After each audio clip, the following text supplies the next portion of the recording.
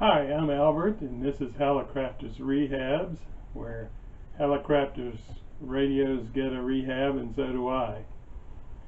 So I've been restoring this Hallicrafters SX-71. These were made from 1949 to about 1955 or 56. And as I'm going through it, I'm going through each item in the schematic diagram and comparing and changing things out and so forth. And where did I put that schematic diagram? Oh, it's over here, and then I pull that out, and R10 is where it's over from this point to that point, and well, wait a minute, over here it's over here, and things got kind of confused. And so a little more research, and I find out there's 4 different runs of these radios of the Hallicrafters SX-71. So about the time I finished up, just to make sure, I needed to do this research very carefully. And so I've gone through and found schematics for every one of the runs, except maybe run 1 might actually be a run 1.1. So I'm going to show you what I've learned, and then if you have more comments, I'm welcome to take them. So what I've done is I have put together on this little teeny whiteboard the relevant differences, or where I can sketch out the relative differences between runs 1, 2, 3, and 4 of the SX-71.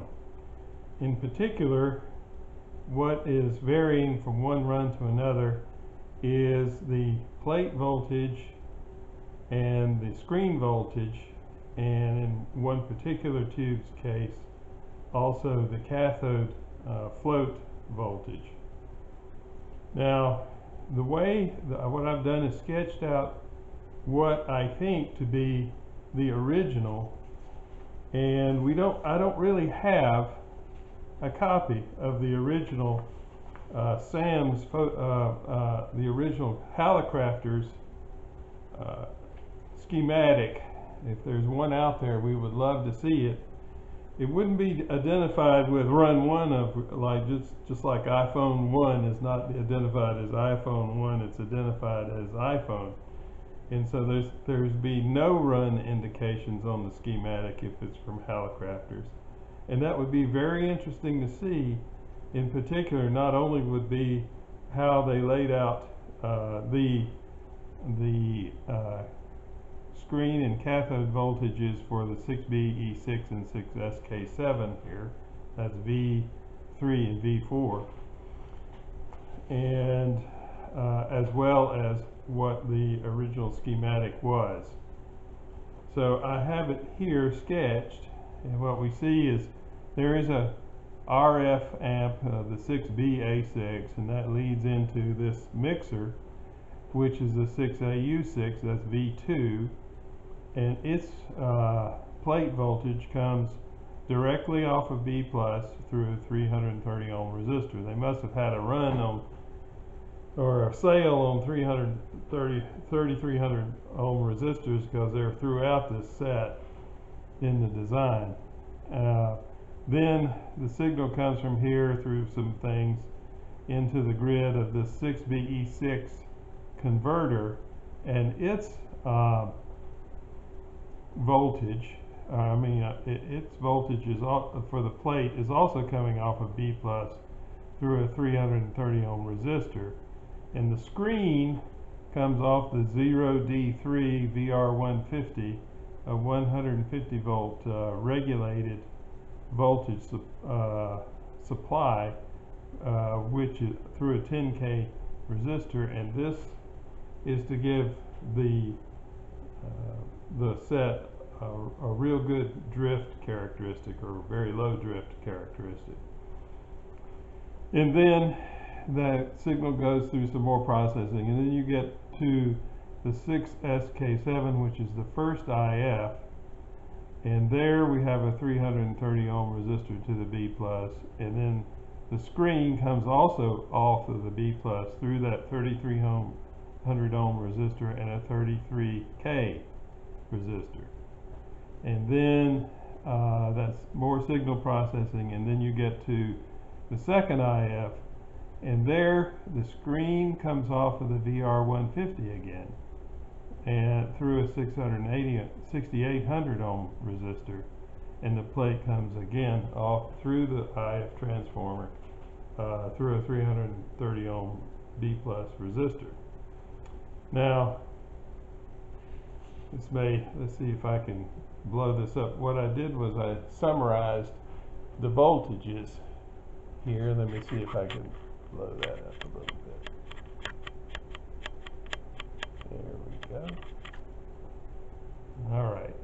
So in run 1, what we see is the plate voltages run around 260 for the 6BE6, the first IF, the 6SK7 V4, and the second IF, the 6SK7. And the screen voltage is 150 on the 6BE6, around that, 250 on the first IF, and 150 on the second IF. Now the cathode voltages in the SAM's photo factor for zero sensitivity, so the voltages are high. If you had the sensitivity at maximum, these would be in the range of maybe 18 volts here and 3 or 4 volts here and here, but we don't know because they didn't do the measurement that way.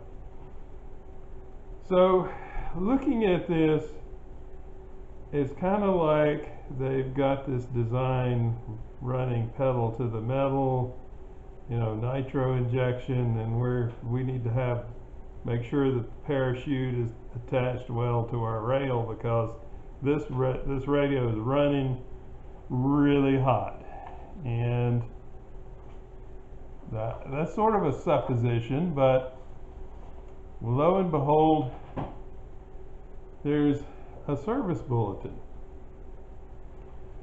Now, I don't know, maybe Hallicrafters had lots of service bulletins. Maybe they only had one service bulletin. I don't know. I didn't do that kind of research. But there's apparently customers are complaining, and there's problems with their set. Like, for example, they were kind of burning up their 6BA6 RF tubes, but they called that a tube problem. And then the IF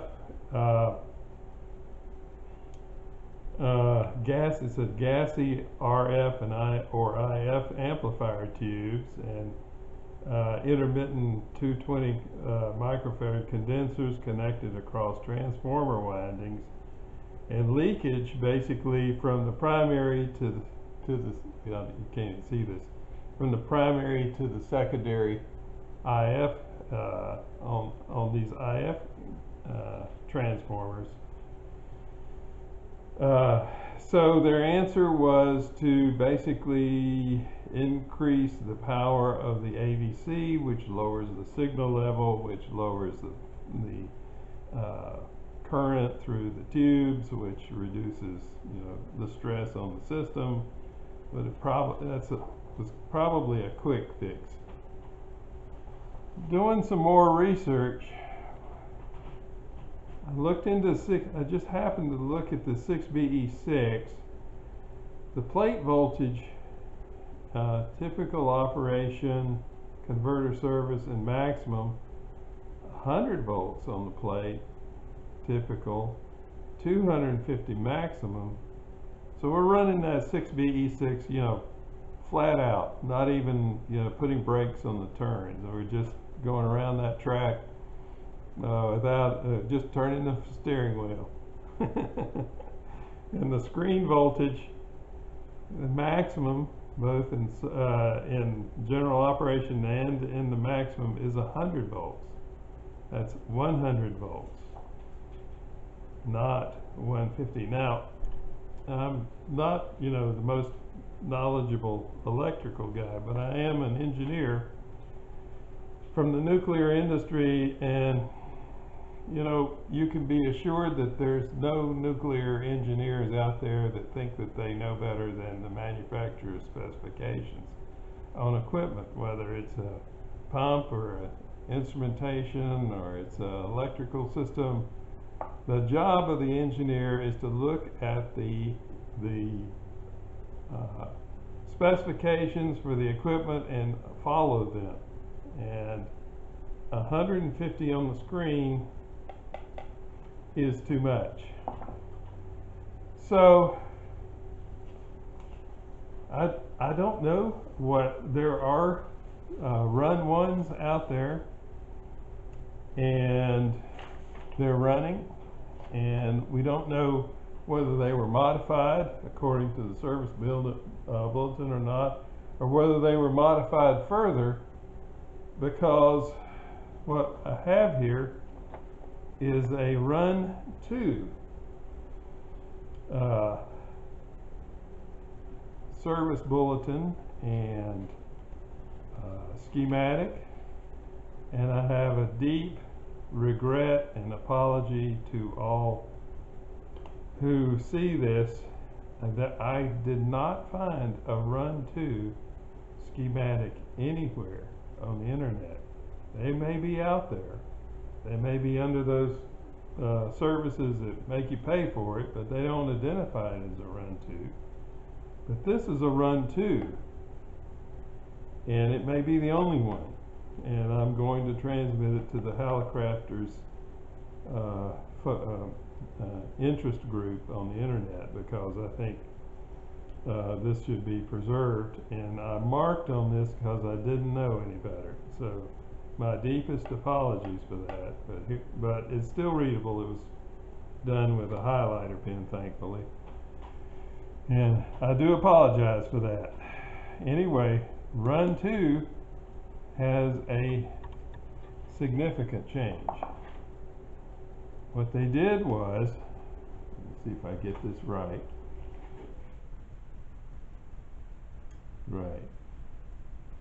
Instead of this is off the 6BE6 or the 6SK7.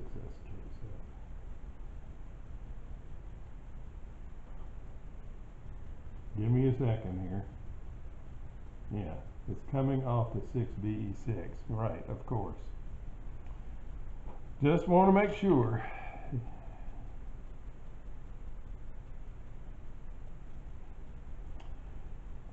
That was just too much. So what they did was, they brought it through here. I'll just do a little arrow here, and I'll pick it up there so it's very clear, and they bring it right here. So the effective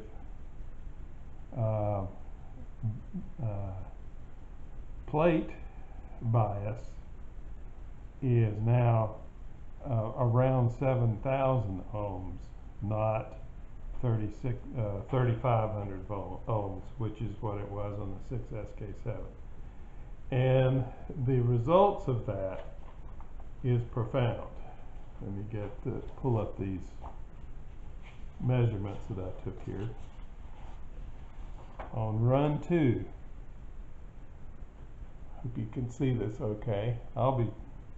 If not, we'll redo this and so with a darker lettering or something. Okay, so in run 2, now you see there's 7,000 ohms on that plate bias. The plate voltage is still around is dropped a little bit to 250. Now the B plus at the rectifier is around 290. It goes through a pi type rectification or filtering system, and on the other the pi includes a choke, power choke, and that adds about 300 ohms resistance front all the way back to the rectifier. So, and then on the B plus rail you have about 270 volts generally, and so it's dropped now to 250. The screen voltage on that 6BE6, still coming off the 0D3 VR150, is now dropped below 100. It's around 880 volts, and within the specifications of the manufacturer of the tubes. So considerably lower energy going through that 6BE6 and the following IF amplifier. In addition to that, that lowered the plate's voltages downstream. You have 240 volts on the plate to the first 6SK7, 210 volts on the plate to the second is 6SK7, and then your screen voltage has dropped from 250 to 210 on the first IF amplifier, and from 150 to 110 on the second IF amplifier. Now, that probably desensitized the set. Let me get the whole picture back in here. To some extent, because what they have, the way they configure the second IF is the screen comes off the OD3 150 volt regulated power supply, and the cathode goes through a 1000 ohm resistor, and then depending on what band you select, it'll go through another 680 ohms or a nothing, or a 2700 ohm resistor, or the 680 again for the last two bands 4 and 5. And then that goes through the sensitivity control. It can be anywhere from 0 to 10K. 10K means, sensitivity turned off. But it goes from 0 to 10K to ground. So you potentially can have in the around 1800 ohms on that second IF tube, 3200 ohms on the first IF tube as your cathode flow. What they did was, to address that, is they changed this resistor to a 270 ohm resistor. That's in run 2. And it's also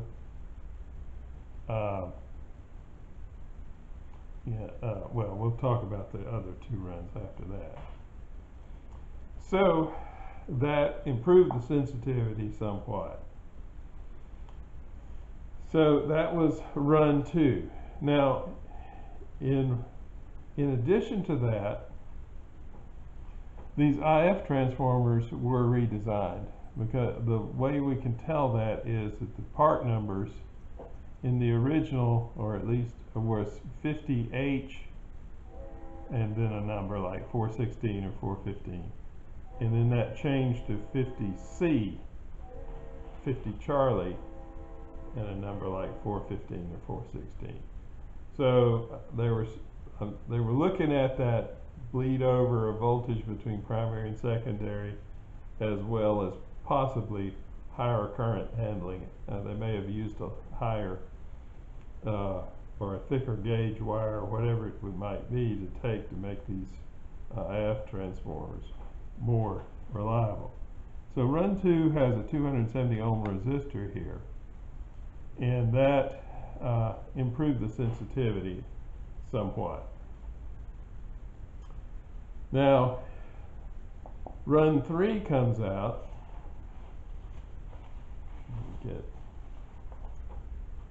Here is, I'm not going to get into a lot of detail in run 3, but here's the cover page of run 3. And basically, the only difference that I could find relevant to this particular issue was they moved the resistance back to 1,000 ohms. And so it's like, the way I look at this is, if your sensitivity control is down here, I'll just mark that up. We'll call it, it's a pot, okay? So what you're basically doing is you're deciding where the 0 or where the 10 is on the knob is on the sensitivity control. The more resistance, the more down this pot your initial starting point is. The less resistance, the more closer to 0, or i.e. ground. Actually, I got this backwards.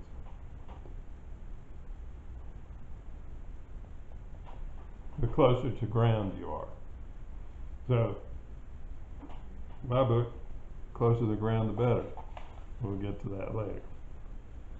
So that was run number 3, and probably around run number 3,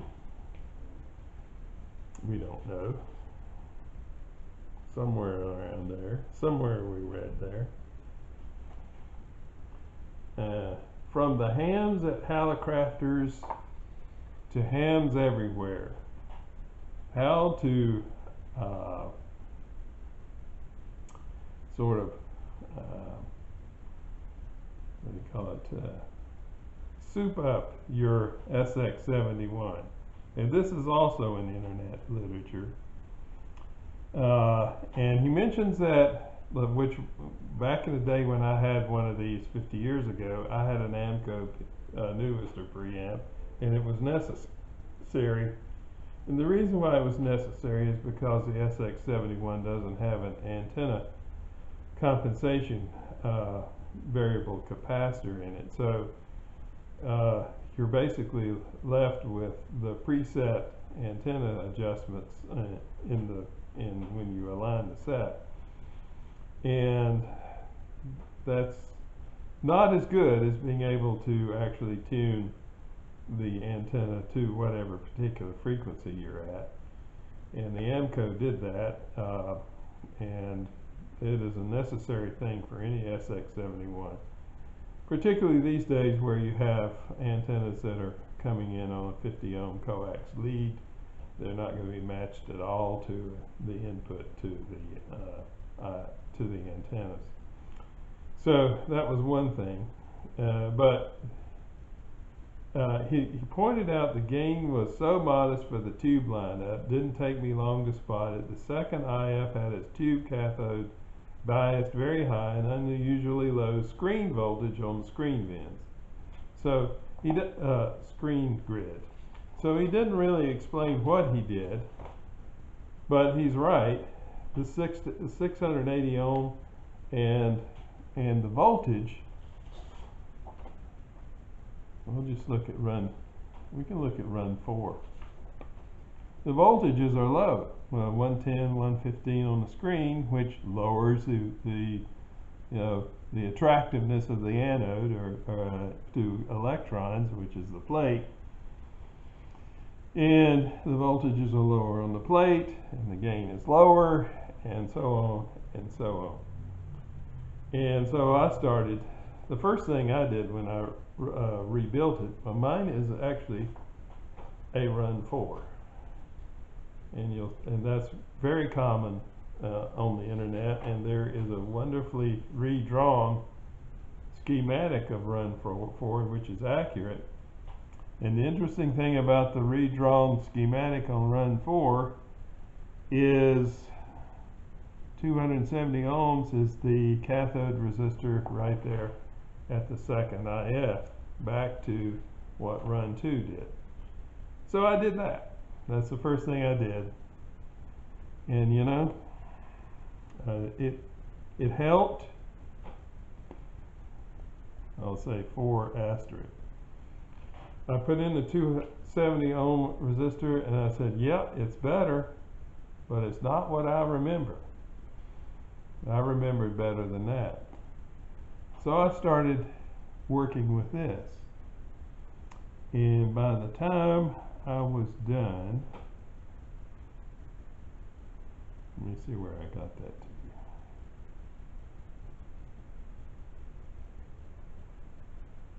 I had that down to, I believe, I'll look at, if it's different, I'll make a comment, 2200 ohms.